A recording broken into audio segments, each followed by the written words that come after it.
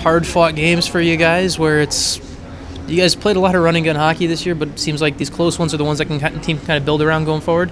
Definitely. I think the coaching staff has done a good job. We've really focused on our defensive side of the game lately.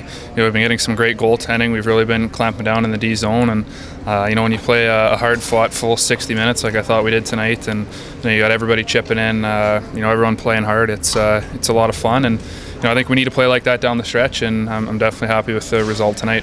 Penalty kill in general, it's just where Curtis goes up, so you guys have a couple more guys stepping in there, and as a team go 5 for 5. You can't ask for a better performance there.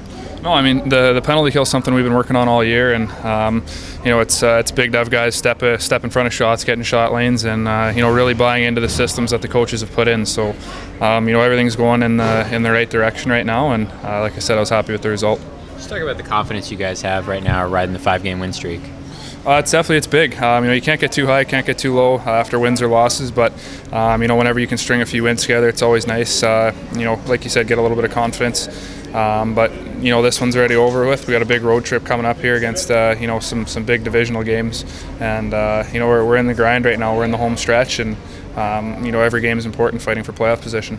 How do you feel like the legs and just the body overall is feeling with the amount of games you guys had in January and kind of coming off that now in February and March? Well, we've had a rough patch in February here as well. We had a lot of games in a short period of time, but I think we're well prepared for it. We see it coming on the calendar there, and we do whatever we can to get ready. And at the end of the day, you just gotta kind of work hard, work through it, and hope for the best.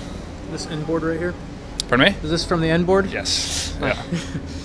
That's. Did you see it? I mean, not see it obviously. Was that cut down? Did that cut into your vision or anything like that for the end of the game? It was actually on my last shift, so just kind of chased the puck down, took a hit, and started trying to back check into the zone. Felt a little something, so changed, and sure enough, there it was. Speaking of the end of the game, just talk about you guys really had to buy in down I think 6-on-4 at one point, trying to get that last goal. Yeah, like we were relentless tonight. They pulled their goalie with a few minutes left, so they outnumbered us 5-on-4, 6-on-5, whatever it was, and we just had guys working hard to get pucks out, getting in shot lanes, and really buying in. I think it was an unbelievable team effort tonight. Leggy played well as always, and we had a lot of guys step up, and it was a good team win. Does he seem like he has? Could you kind of describe it as? It seems like almost has like an it factor about him, where he comes up kind of in those big moments late in games where he's kind of he finds the save when he needs it. Well, if you look at the way Leggy plays, he no matter what, he always finds a way to keep you in the game. Whether it's last night where we get down 2-3, and he's making some big glove saves on backdoor passes, and huge breakaway saves to keep the game at that 2 or 3-0 rather than get it to 4 or 5. And that always makes it feel a little better when you got a guy like that back there who's no matter what going to give you a chance to win on any given night. So he's been amazing for us, and hats off to him. He's worked hard. He's earned his opportunity here, and we're really happy for him, and we're really happy he's here with us. Hey, thanks, Derek.